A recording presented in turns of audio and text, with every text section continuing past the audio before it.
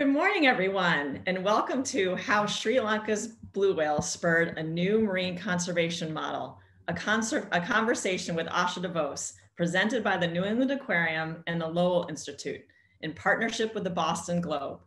I'm Elizabeth Stevenson, Director of the Marine Conservation Action Fund, or MCAF, at the New England Aquarium. MCAF is housed in the New England Aquarium's research arm, the Anderson Cabot Center for Ocean Life. The other parts of our organization include our public-facing educational center located on Boston's Central Wharf, which is where you'll find our more than 15,000 resident animals, and a sea turtle rescue program located in Quincy, Massachusetts. Tonight's event is made possible with generous support from the Lowell Institute, which allows the aquarium to offer lectures free of charge.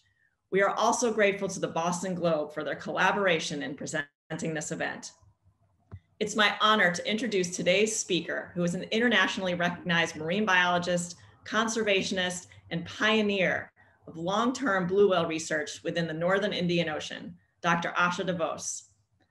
Asha is also a dear friend of the New England Aquarium. She's been affiliated with the aquarium since 2015, when she was named as our very first Marine Conservation Action Fund Fellow. Our Marine Conservation Action Fund is a microgranting and fellowship program that addresses critical needs in the marine conservation field, providing funding and other forms of sustained support to emerging ocean leaders in low and middle income countries. Over the years, MCAF has been honored to help support Asha's groundbreaking research on large whales in Sri Lanka and her work with local fishing communities. We've been very fortunate to learn a great deal from Asha, and not only from her science. Her focus on the importance of investing in local leaders has been hugely influential on the MCAF program and many other programs and organizations across the globe.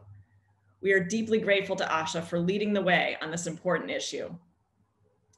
Asha holds degrees from the University of St. Andrews, University of Oxford, and the University of Western Australia, where she is an adjunct research fellow. Asha's journey as a marine biologist began in earnest in 2003. She had just finished her undergraduate degree and was working as a deckhand on a research vessel that was studying sperm whales in the waters off Sri Lanka. While on duty as the ocean lookout, she spotted an enormous spray of water in the far distance. She realized that that spray had to come from something large and powerful, and that is where her story begins. Asha's career has focused on this unique population of Sri Lankan blue whales ever since.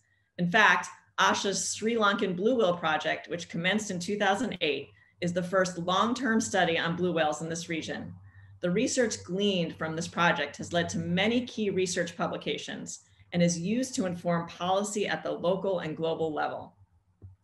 In 2017, Asha established Ocean Swell, Sri Lanka's first marine conservation research and education nonprofit. At Ocean Swell, Asha and her team conduct vital marine conservation research alongside local communities while engaging in outreach and education. Asha's work has been showcased internationally by the BBC, the New York Times, CNN, TED, National Geographic, and Nature, to name a few. She proudly represents her small island nation as a scientist with a towering record of achievement. She is the first and only Sri Lankan to have a PhD in marine mammal research, the first Pew Fellow in Marine Conservation from Sri Lanka, and the first National Geographic Emerging Explorer from Sri Lanka. She is also a TED Senior Fellow, a Duke Global Fellow in Marine Conservation, an MCAF Fellow, and a World Economic Forum Young Global Leader. In 2018, she was named one of the world's 100 most influential and inspirational women by the BBC. And in 2020, she was named Scuba Diving Magazine's Sea Hero of the Year. Asha joins us from Sri Lanka today to discuss her life's work, which is to change the current marine conservation model in order to protect Sri Lanka's blue whales and to inspire the next generation of ocean heroes from all corners of the globe. Please join me in welcoming Asha for our talk. Thank you so much, Elizabeth. Very, very generous introduction. I'm super thrilled to be here today with all of you. I really appreciate your time. I know it's morning for some, afternoon for some, evening out here. So it's great to see a lot of people in the room. See, of course, not quite. But to start off, I want to say thank you to the New England Aquarium and the Lowell Institute for allowing this to happen, the Boston Globe for publicizing it far and wide. So we have a great big audience. There's nothing more, fulfilling than having a lot of people in the room eager to learn. And, then I hope you all go out and share the stories. So that's kind of my evil master plan at the end of it. Last year when I was giving the talk, I gave a New England Aquarium talk, and I thought to myself, well, I was doing it on Zoom. It was in the pandemic, and I was thinking to myself, well, hopefully next time I do the talk, I'll be standing back on that beautiful stage, meeting all of you and talking, but it's not to be. So I'm hopeful for the next talk next year. All right. So thank you again. And today I'm going to talk a little bit about my work with the blue whales, give you a little bit of a background story, but also talk to you a little bit about what it's taught me about how we can do conservation better. But to start up, I'm going to start from the very beginning. If I could tell my 6-year-old self something, it would be, you did it. See, my dream of becoming an adventurous scientist, which was my earliest career choice, started when I, came partly because I used to flip through these National Geographic magazines that my parents would bring home. And I wanted to go where no one else would ever go and see what no one else would ever see. If I could tell my 6-year-old self one more thing, I'd say congratulations. Congratulations on making it, despite the fact that all those faces that I was looking at in those magazines that were unfolding, the adventures that were unfolding in front of my very eyes, the people in those magazines didn't actually look like me.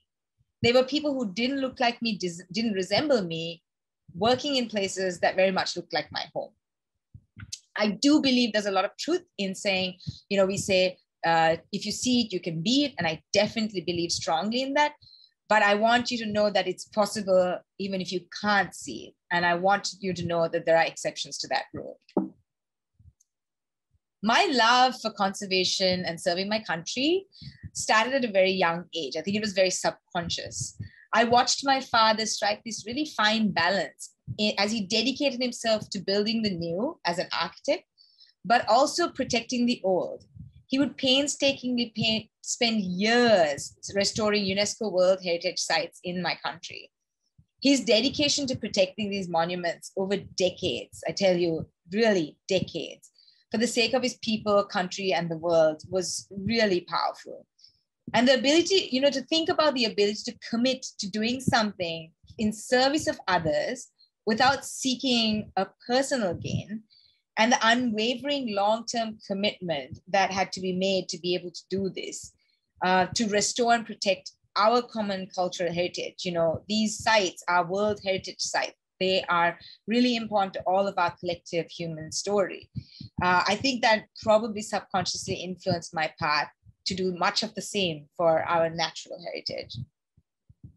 As a result, my mother, brother, and I had the distinct privilege, I would say, of spending our days in and amongst these beautiful spaces and places, wandering them freely and really recognizing and understanding the importance of them to our human story. While beach holidays weren't a thing when I was growing up, my mother's insistence that we learned how to swim as a survival tactic obviously introduced me to this world, this watery world. And then there was no turning back for me. I'd found my element. It was basically a slippery slope from then onwards. Over time, the 4 walls of the swimming pool started to feel very constraining as I used to eye the ocean every day as I went to school. You see, the thing is, although Sri Lanka is a beautiful tropical island with jurisdiction over 8 times more ocean area than land area, the ocean has traditionally been seen as a place of extraction versus a place of recreation or conservation, recreation or conservation. So it's not, our focus hasn't traditionally been protection or conservation. It is that economic space. In countries like mine, and it's not the only one, the ocean is where fishermen go to fish.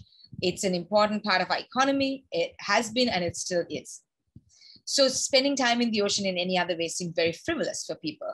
And life ended at the shoreline, as you can see in this picture.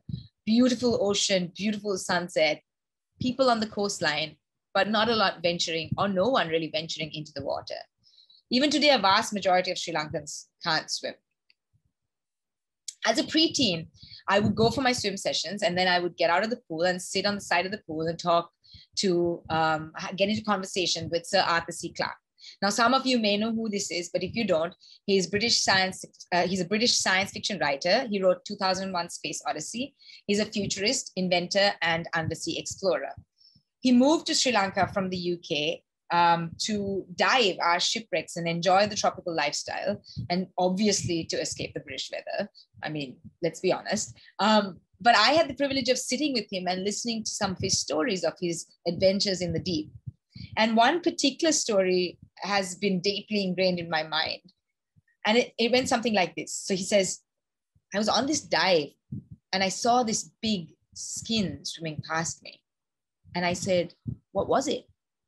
And he says, it kept going and going and going. And I was like, okay, and he says, it was brown. And I was like, oh my goodness, what is it? And he says, I don't know.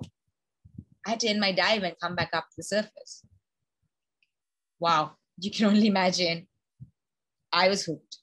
To date, I have no idea if that story was even true, but honestly, who cares? My curiosity was piqued, it got the better of me, and I was determined to find out what this big brown skin was. Spoiler alert, I haven't found out yet, but that's cool because that means I can just spend more time in the water. I suspect this was one of the first moments when I truly realized that the ocean wasn't just this big blue tank of water. But if I lifted the lid and looked in, there was this world that was largely unseen and unexplored. And there was so much more that we didn't know about it. And I think I became acutely aware of the fact that we knew very, very little about the waters at my own doorstep. Fast forward a few years, I'm a fresh-faced 18-year-old with massive dreams. And I've graduated from wanting to be this adventurous scientist to a marine biologist, a job with a real job title. And I picked this career because it had all the three key ingredients: adventure, science, and salt water. But, you know, when I started telling people in Sri Lanka that this is what I wanted to do, I wanted to go to university and study to be a marine biologist, many of them would turn to me and say, well, what are you going to do with that degree? And others would turn around to me and say, oh, well, you're going to study abroad, which means you're never going to come home. I mean, I couldn't study to be a marine biologist in Sri Lanka, so I had no choice but to leave. But they were, they were convinced that I was going to go and never come home because there was no scope in my country, as they thought. I was basically a write-off for them. But I kept telling them with the cocky confidence of an 18-year-old that I would carve my own niche. I will be honest, now safely way down the line, I can tell you I had no idea what I was going to do, but I wasn't about to give them the pleasure of knowing that. But the one thing I did know was that I was very committed to coming back and serving my country. So, you know, I come from a culture where when you go to university, you become a doctor, lawyer, engineer, or a business person. So you can probably imagine how frivolous it seemed for someone to go off and study for years and you know, do the kind of job that I was suggesting. In some ways, I think in hindsight, when I think about it, you know, people were probably concerned that I was going to go study, come back, and there was there would be no jobs for me. And I think other people, the only job they could associate with the ocean was fishing. And so they potentially assumed that I would go study for years, come back, and just become a fisherwoman. Anyway, I battled through all of that, all good. And I had the support of my parents, which was great. They told me to do what I loved and that I'd do it well. And I will say that I don't think they fully knew what a marine biologist was going to do because I don't think they knew any marine biologists. But what they did know was that I had a strong sense of what I needed to succeed in my own life. And so they were very supportive around that. So I went off and did my degree in marine and environmental science at the University of St. Andrews. And then I decided to take a year out because I felt I needed to gain some firsthand experience of what it actually meant to be a marine biologist. Little did I know that this decision, this 1 year, this time out would set me on a path that I could never, ever have anticipated. Let me set the scene a little. It was this beautiful, flat, calm day off the southeast coast of Sri Lanka. You can see the ocean is just stunning. Not a ripple on the surface, no wind, sweltering hot. I was working on a whale research vessel that had come from San Diego, and we were basically tracking sperm whales.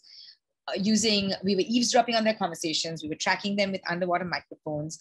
And then when we found them, we would take these little biopsy samples that could tell us about the toxicology of the ocean environment. But at the same time, we'd have someone up on deck looking out for signs of life. So on this particular day of importance, back in 2003, I was that person standing on deck.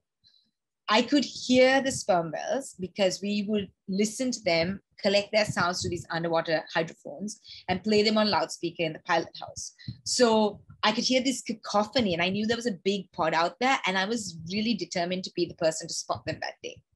But my shift was coming to a close. I was getting frustrated. It was hot, all these things. And I was like, oh gosh, getting a little bit antsy. I mean, I knew what I was looking for, right?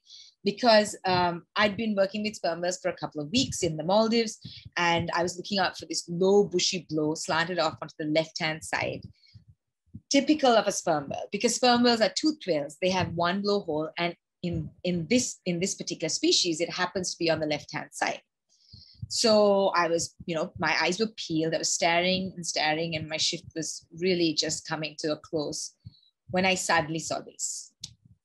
This is that tall, powerful blow, this tall, powerful vertical blow that went almost, for me, it felt like it was bent up all the way to the sky.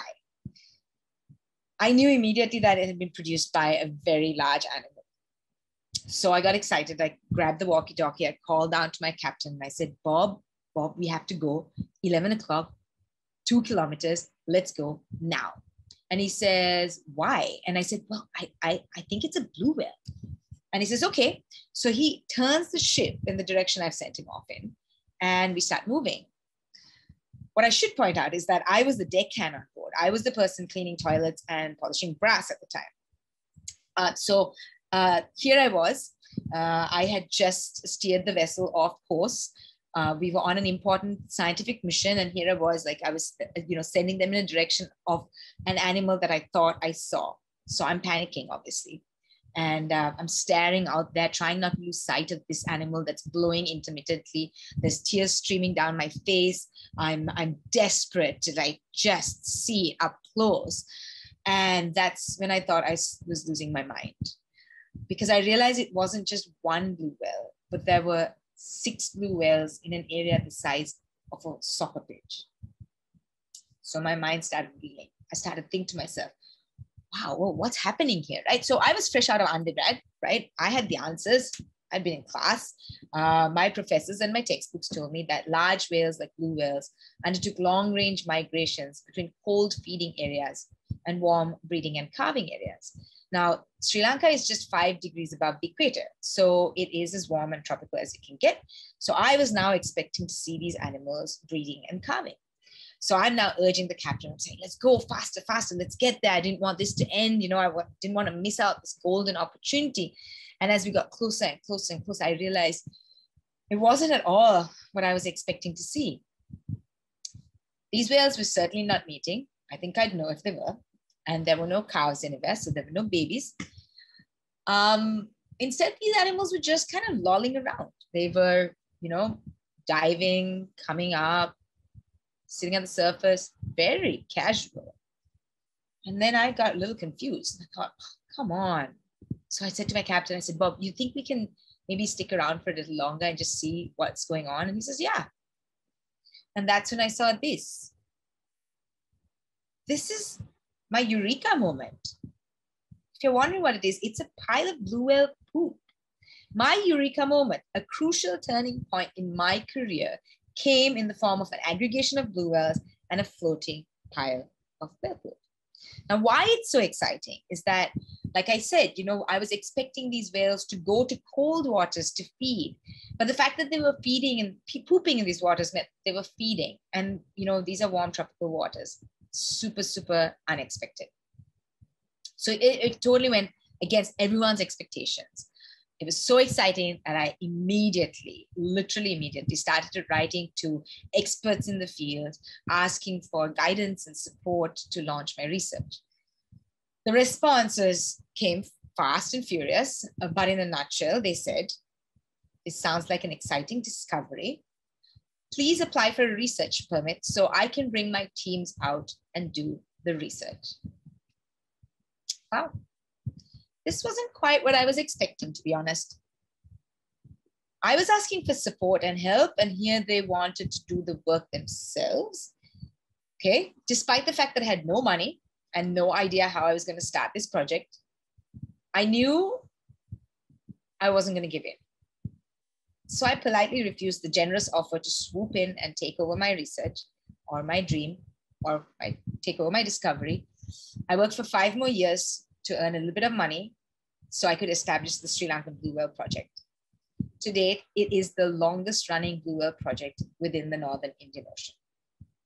My work has gone on to change what we knew about tropical blue whale populations. But I will say that first encounter with parachute science, because that's what it's called, is obviously something that I carry with me all the time.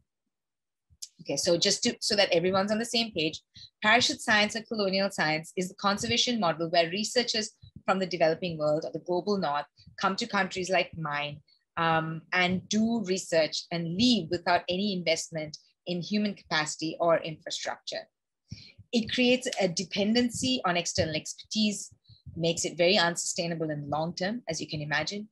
It cripples local conservation efforts. It undermines the work that's going on the ground, often long-term work. And the work is driven by outsiders' assumptions, motives, and personal needs. This often leads to an unfavorable power imbalance between those from the outside and those on the ground.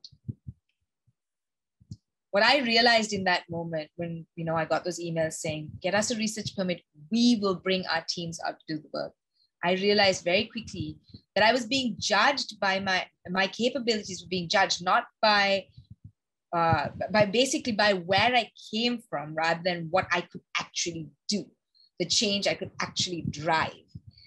And it was very disappointing to me.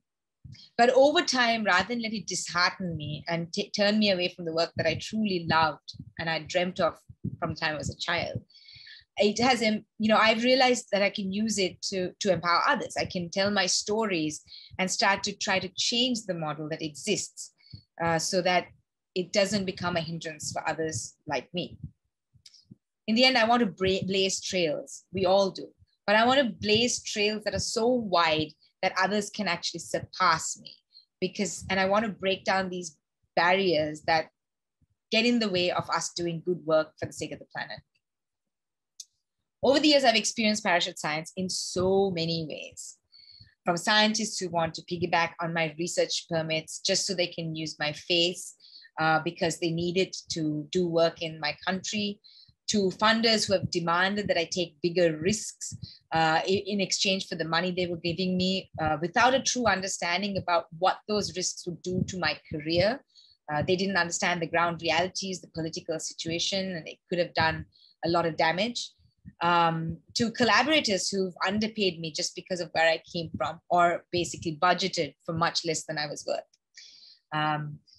So the list goes on, but like I said, I've made it my mission to speak up and try to right the wrongs. I've taken steps like, rejecting funding or walking out of big projects because they expected me to be complicit in kind of this parachute model that I don't support. Being outspoken doesn't always work in your favor, but what I can say in this situation is it has found me a lot of allies, and that's really important. Good people on both sides, people who have been at the receiving end of those parachuters, but also those who have parachuted and realized that the model needs to be changed, both for the sake of our oceans, but also for the sake of making marine conservation more equitable. I mean, at the end of the day, if you think about it, our oceans are 70% of our planet. A handful of people from one part of the world can't resolve all the problems of our oceans. And the more people out there working for our oceans, the better. So if we can create these opportunities, it can be more inclusive and equitable, we will achieve much more for our oceans. I'm also very heartened by the fact that these are growing conversations. This topic is a growing conversation in other fields like medicine, genomics, anthropology, and so many others. I'm learning of societies that are putting into place guidelines for their members who are going abroad to volunteer. There are journals that are asking scientists to, basically declare if their work involves parachute science or not when they're submitting for a publication. And some grants even fund shortlisted applicants to actually go to those different countries they want to work in, to work with their partners on the ground to come up with a collaborative partnership, something that's an equal partnership for their final proposals. Scientists and researchers from the global south are becoming more vocal about what it has done to their work, how it has affected them. And, others are speaking about questioning the very basis of how we name species. A lot of species have very Western-centric names, even though they're discovered in other parts of the world. And, people are also questioning why we overlook places that have been part of indigenous cultures for generations until they're discovered, so to speak, by an outsider.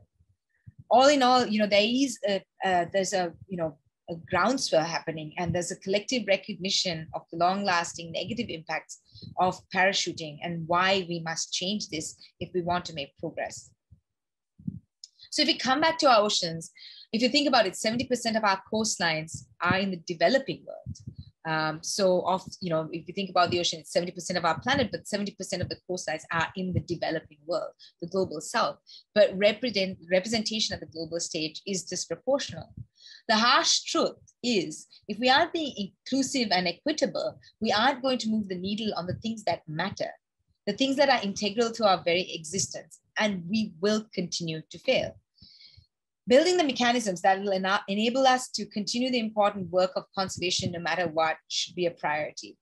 The pandemic has been a great teacher, especially to those who work across the world, who forgot to build these equal partnerships, who forgot to make sure that everyone had the equal ability. And so the lack of travel has meant that they have these incredibly valuable data sets that now have gaping holes in them. These are things that could have been easily avoided. In my work in Sri Lanka, that's what we're trying to do. We're trying to build a better model for how these partnerships come about. We have solid partnerships with some of the best scientists in the world who share our values and believe in this model where everyone has something to offer. They are mutually beneficial partnerships. We recognize that we can learn from each other. It's a two-way learning system. I come up with the questions because I know what the priorities are in my country, and I know what the ground situation is. But I also recognize that there's expertise externally that can really enhance the work that we're doing. And so for us, this is what counts, because at the end, we want to make sure we're preparing students to conduct world-class research and supporting them through the process. And also by so doing it this way, we're increasing the number of people who can look after our various coastlines all across our world and therefore our oceans. So yes, parachute science isn't the way forward. And I'm so excited to think that we're trying to change that model across many disciplines. But I also want to talk a little bit about why it matters to be that person who's local, based on my experiences. And one thing I found is being local, having experts on the ground makes things happen a lot faster, means that there are resources available at critical times. So that's really what it's been for me, what it's been like for me. At the start of the pandemic last year, we in Sri Lanka went into a lockdown for 2 months. Lockdowns in Sri Lanka are very strict. We can't leave our houses. I'm in one right now as we speak. And, everybody was really worried for the daily wage worker, right? These are people who only earn money on the days that they do work. I was particularly concerned about the small scale fishers because they are daily wage workers and they make up the vast majority of our fishing community in this country. So while we were still in lockdown, I kind of hatched this idea, I hatched a plan. I reached out to a good friend, but also an amazing collaborator from Fiji, Dr. Sangeeta Mangubai, who has extensive research in social science, extensive experience and expertise in social science research, particularly pertaining to small scale fisheries. We worked on it together. We developed the plan together. I then, was able to apply for a grant. And in this particular situation, it was a Marine Conservation Action Fund grant from the New England Aquarium.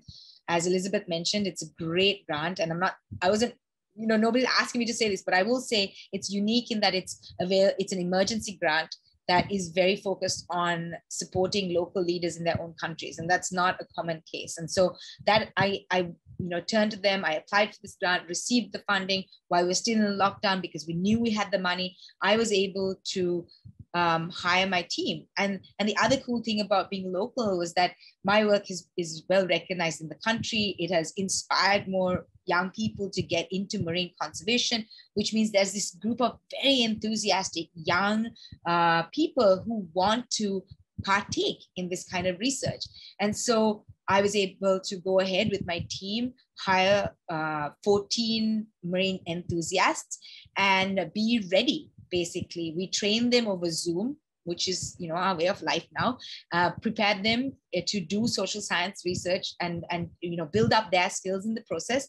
And we were ready for when the lockdown would lift and when it was safe enough for us to dispatch our teams. So of course, when the moment came, we were quick off the draw. Much like today, we were so unsure then, once the lockdown lifted, what would happen? How long would we have? So we had to move very, very fast. Our team conducted 415 surveys in 1 month across the entire coastline. It's not a small space. It looks like a smallish island, but it's actually not that small. This was a massive feat, but it was only possible because we were local and we found people who were local to those communities. They were working, the research assistants we picked were people who already had pre-existing ties in these communities. That's so important because fishers and anybody really are more honest if they talk to people they trust and they trust people that they know. Some of our young researchers were fishers themselves. Some were students who had already worked in those communities, done some work. Others had relatives in those communities. So we were able to move fast, collect the data, and that was because we were local. And as you can tell, because we were hyper local in some situations. And this report that was just released about a month or so ago is now being used for fisheries policy in the country. So that's very significant. Another situation where being local was very important was when a juvenile southern elephant seal turned up at our doorstep. If anyone, I can't see your faces, but I'm hoping you all look very surprised. It turned up on our coastline at the end of 2019, clearly very lost. Most people in my country had no idea what a seal was, let alone, they'd not heard of a seal, much less seen one. We don't have a word for it in our local languages. So for me, as a person who is a marine mammologist, who has some decent knowledge on these populations, who has a great network of experts that I can tap into, this was a great opportunity for me to support the local authorities in understanding the species better so we could manage the situation well. But also, I can tell you, people received this animal like it was an alien that had turned up at our doorstep. It was quite cool to watch, actually. But also it allowed me to engage the public and provide them with some knowledge about this unique visitor that we had. Based on, what I knew, I could tell people, look, this animal is here for 1 month, it's going to molt, and then it's going to leave. And this was really important because people were panicking when they started to see this animal daily losing more and more chunks of fur off its back, right? They thought it was a disease, but at least once I told them it was molting, that was great. People could relax a little bit. And this was also really neat because the more I shared through our social media and everything else, the more they started scouring the shoreline for this elephant seal. And so they would report back to me. I could track where it was moving based on people's sightings. They became my citizen scientists. They became my eyes on the ground. And while, for me, what was really precious about this was while most people, like I said, don't swim, they don't go into the water, they can't marvel at that life beneath the waves.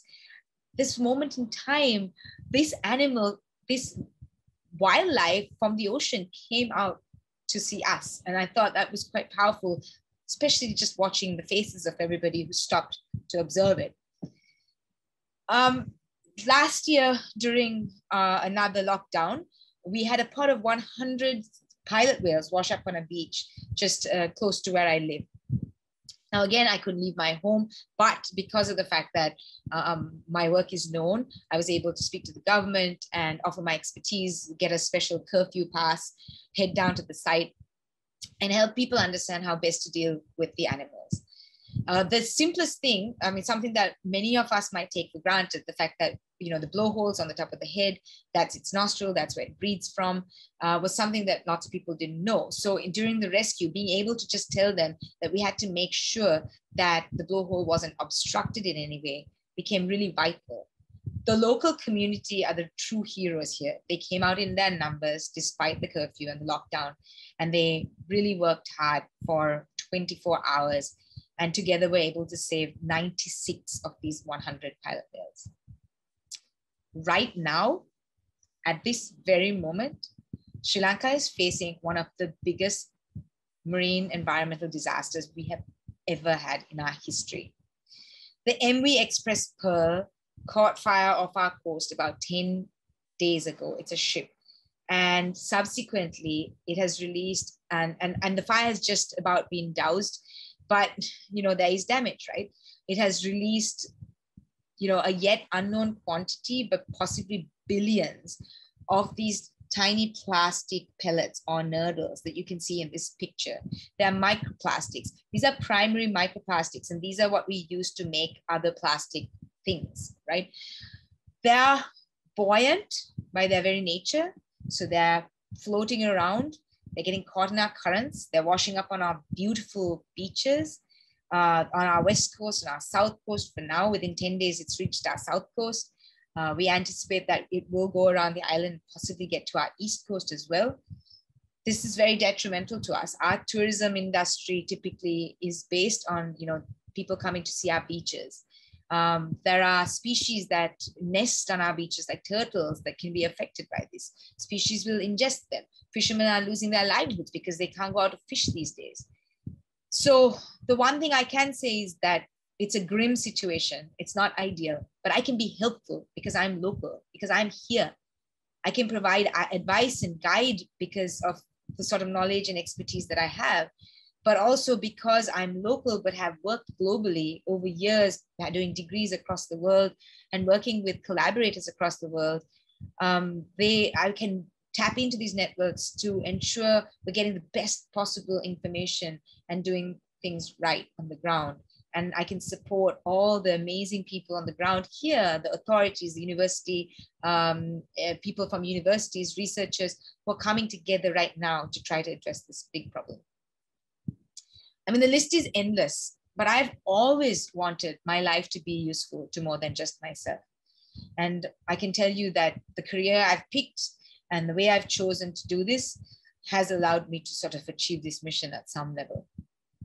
While I started out, as you can tell, quite focused on blue whales and their conservation, my skill set has broadened because, you know, over time, my understanding of the local situation, because I've been here and working here for so long, I've got more of an understanding of the need, and I can come up with ways to try to understand and work through these problems better.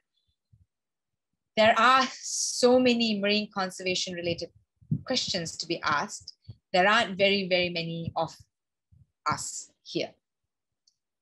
But the great thing is that being local has also inspired a new generation of ocean heroes. People follow the work, they want to be a part of it, and that's just magical. We need more people involved. And I realized that because I can ask the questions, but I don't have to be the person answering them as well, right? So that means I can create opportunities for others. I mean, I strongly believe talent is equally distributed while opportunity isn't. And I definitely think the solution to our greatest ocean challenges are trapped possibly in the minds of students in the developing world. There's so many of them, and we just have to believe. So my job is very simple. It's to find that person who has these great ideas, and to create opportunities and open doors. Because at the end of the day, I believe that if we truly want to save our oceans, every coastline needs a local hero. Thank you.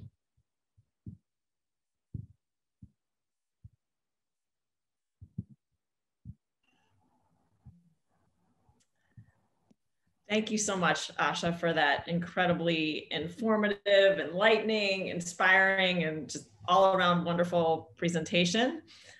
We do have, not surprisingly, we do have quite a number of questions for you from our audience, some that have come in during registration from the globe. So from Marissa, can we tag and follow whale species that are close to extinction, perhaps preventing boat strikes? Okay, that's a great question. We can tag whales and to track where they're moving. We can use satellite tags to do that.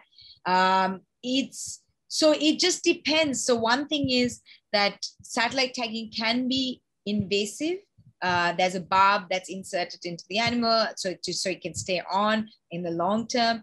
Some researchers choose not to use that method. We can track them very differently. We can use natural tags. So we can look at the markings on their bodies, and they're very unique. They're like your thumb, your fingerprint, your thumbprint. Each one has a different marking, long-term nicks and cuts. We can use those to identify the individuals. And that's a much better way, especially if the populations are smaller. We want to minimize that sort of like interaction, invasive interaction with them. It can,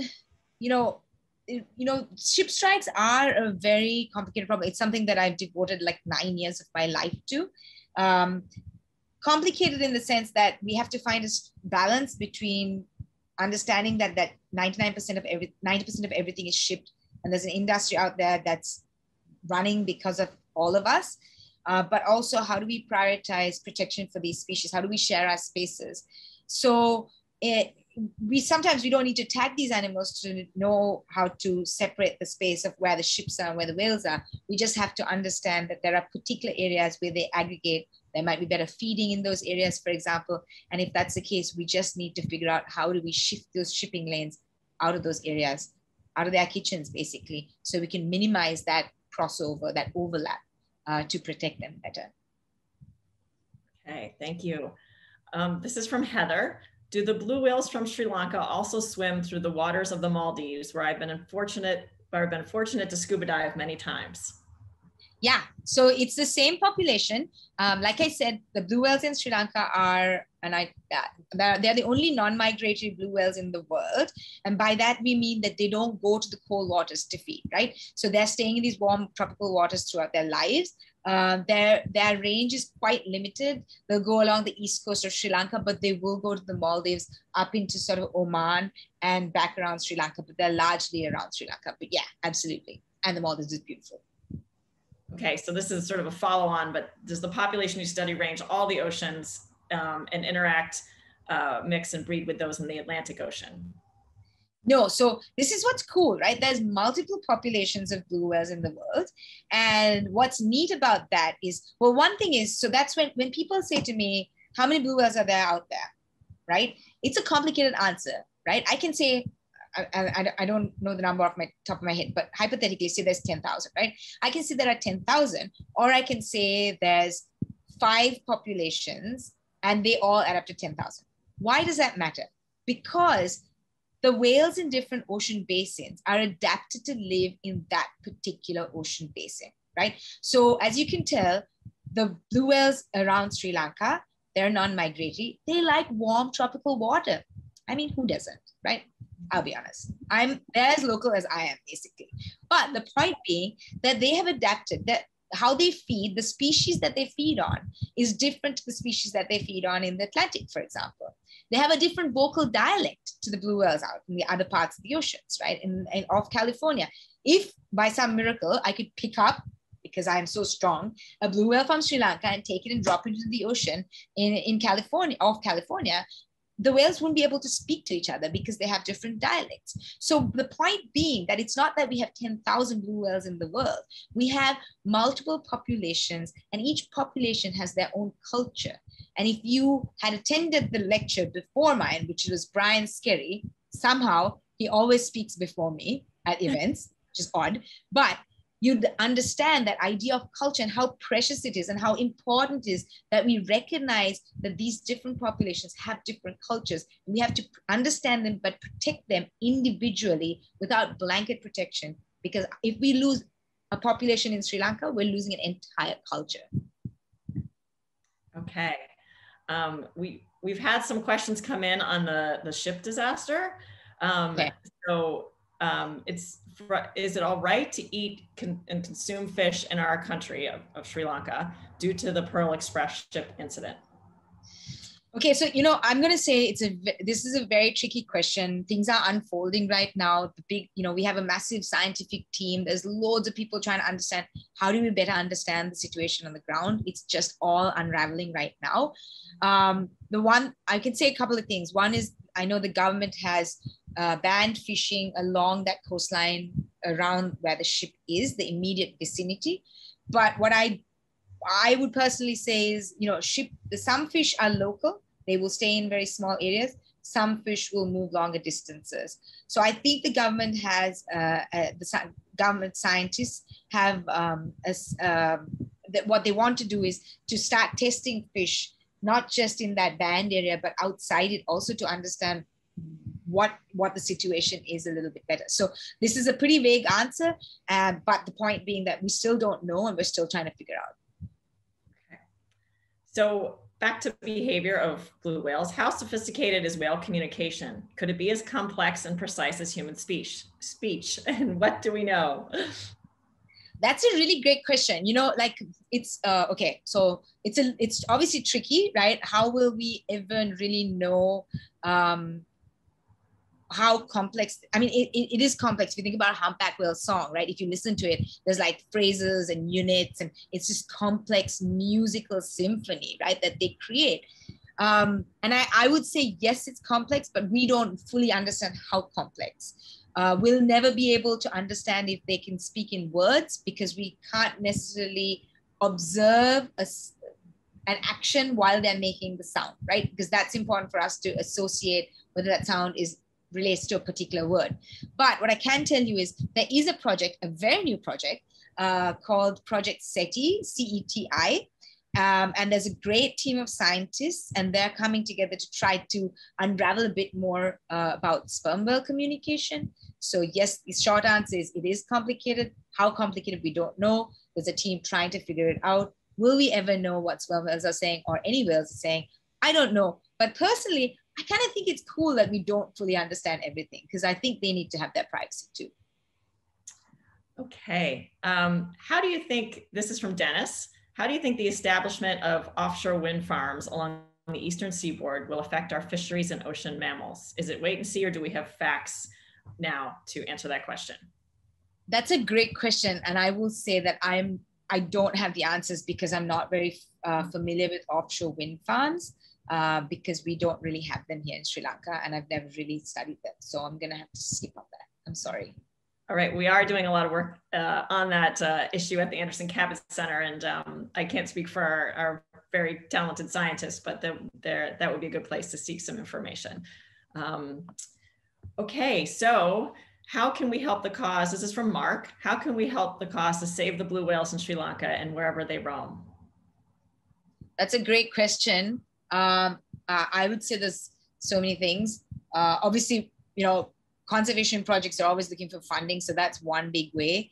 But other than that, there's in-kind contributions as well. Like you might have a skill set that would be really valuable in terms of communicating the work we do. We do lots of videos, productions of those things. There's skills you might have that you can contribute. Apart from that, share the stories. I think it's so powerful. We forget how important it is to share stories. And, the problem is that, the thing is that the ocean is all around us, right? But life ends at the shoreline, not just in Sri Lanka. It actually ends at the shoreline in many places across the world. A lot of people are not familiar with what's happening in their ocean right at their doorstep, and certainly not across the world. The more we talk about the oceans, the more we make them part of our everyday conversation, the more we consider these stories and excite people about the oceans, that's when we're going to also start to see some movement. That's when we're going to start to see more people coming on board. And so I would say share stories. That's really important too. Okay. How has blue whale tourism been affected by COVID travel restrictions? Has less human activity had any noticeable impacts on blue whale behavior? From Brian. Yeah, that's a really great question. I can tell you here in Sri Lanka that there's not been any boats. We haven't been able to go out to sea since last year. So we were on the water. My team was on the water right before our first lockdown, before we totally understood what was going on. I literally got off the water on the Friday, and on Monday, the whole country went into lockdown for 2 months. But this year we weren't able to go back. But there is other shipping activity that happens, like in the massive shipping. I mean, the south coast of Sri Lanka is one of the biggest shipping highways in the world. So I would say that that's probably still having an impact. But yeah, like, I don't know in terms of whale watching industry interactions, but also one thing you have to remember is that there was a pause period, the anthropause as it's called, where ships, like the noise in the oceans would have reduced, and that would have been a really nice break for these animals. And I would encourage you to check out Hakai magazine has a new podcast. It's a five-part series on ocean noise, and it addresses this, but also some of the amazing work that's happened at the New England Aquarium. On like stress levels and sound, and how when you have less sound in the oceans, how the animals are less stressed. But yeah, out here, we don't know because we haven't been allowed to go out to the ocean. Okay, here's a big question. How many blue whales are in existence today? Big question. Like I said, you know, like if you look at the IUCN Red List, they say it's about 10,000. Of that, there's supposed to be, I think, a population of maybe about 3,000 of California. Remember, they'll have their own unique culture. Around Sri Lanka, we don't yet know. So we're trying to come up with our first estimate. It isn't easy. These are large, very elusive animals, but we use a pretty simple technique, which means it takes a long time. So we use photo identification, where we take photographs of these very characteristic markings on their bodies that can help us to tell whether same individual or a different individual that's come in. A lot of places in the world, they're still coming up with numbers. So we don't know. There's an overall number that says 10,000. But again, remember, there's multiple populations, which will have multiple cultures, which have to be protected individually. All right. And I know you talked about the issue of ship strikes. And so what is the biggest threat to these whales today? Yeah, globally, the biggest threat to whales is ship strike.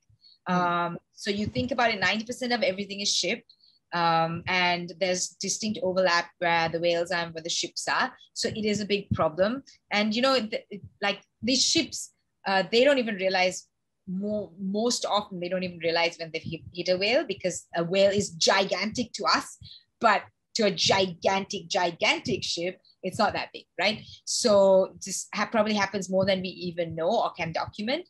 So ship strike is the biggest problem, but also entanglement is a significant issue. If you think about the population of North Atlantic right whales at your doorstep, if you live on the east coast of the US, you know, they get entangled in the lobster pots in the line, and that's been pretty detrimental to them too. So entanglement is another problem for whales.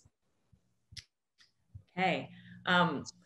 Lastly, if you could give a piece of advice to a young student aspiring to marine biologist, but still anxious to skip the traditional career path? I would say, you know what, lead with your passion, but also remember there's multiple things to this, right? If you're going off the traditional career path, there's going to be a lot of people who will tell you that you can't do it and you're not going to achieve anything and you don't know, you know, how you're going to make it. And they're going to question how you're going to make money. There's going to be a lot of questions. Be prepared for that. Understand it's coming from a place of concern. Like I said, when I reflect back on my life, there was definitely concern in that question about what are you going to do with that degree, right? But that meant I had to work a lot harder. I mean, my parents have been very supportive, but I've had to work a lot harder to convince them every step of the way that it is the right decision that I've made. But I've led with passion. I've worked super hard and I've really dedicated myself to it. So I think that made a difference. That meant I could block out everything else that was happening. Also know it's going to have more challenges than the average career, right? You're going to hit roadblocks every turn you take. But that doesn't mean you can't climb over the roadblock or walk around it, right? So I don't want you to be dissuaded by it. Recognize that there are challenges, that you can get around them somehow. It might take you longer to get to where you want to go, but that's okay. That's all part of the journey. And as I always tell people, if I didn't have those challenges, if I didn't have those roadblocks, imagine how boring my story would be. The New England Aquarium would not want me to do a talk, right? If I was just like, I woke up, I became a marine biologist, I got a job, there you go. They'd be like, it's cool, we don't want to know. But because I have these challenges I can share, it makes it far more interesting. And the reality is there's way more people out there who've been through these challenges, who feel seen and heard. And the more we can share these, the more we realize that, you know what, it's not unique to me. It's not special. I'm not the only person having trouble trying to get through this. There are other people out there, and we build these supportive communities. So yeah, like to me, like, you know, I'm not the person to tell you that you shouldn't take a non-traditional career path, obviously. So I would say go do it, commit yourself to it, be prepared to work extra hard and to keep pushing, but know you can do it in the end. Wonderful. Well, that's a really inspiring note to end today on. And I have a few closing remarks, and just wanted to start off by saying thank you, Asha, for sharing this past hour with us and for helping to educate us on the important work you're doing in Sri Lanka. We're so grateful to you for helping to raise awareness on the importance of healthy oceans and local heroes, and for showcasing how each one of us can become an ocean hero. If you'd like to learn more about Asha and OceanSwell, I would encourage you all to visit oceanswell.org on the web and on social media. I would like to take this opportunity to thank the wonderful supporters who helped make the MCAF program possible, including the Akiko Shiraki Diner Fund, the Curtis and Edith Munson Foundation, the New England Biolabs Foundation, the New England Biolabs Corporation, and many generous individuals. I also want to express our deep gratitude to our MCAF grantees and fellows who, like Asha, are working tirelessly every day to save the ocean. If you enjoyed this program and want to help support our ocean education and conservation work, please consider giving to the Aquarium's Marine Conservation Action Fund at neaq.org. Today's event was made possible with generous support from the Lowell Institute, which allowed the aquarium to offer it free of charge. We are grateful to have their support each season, and thanks to our presentation partner, the Boston Globe. We also hope you will join us on June 21st for our final lecture of our spring series featuring Dr. Cornell Brooks, a distinguished professor from Harvard University's Kennedy School of Government and a former president of the NAACP. Thank you all and have a terrific day.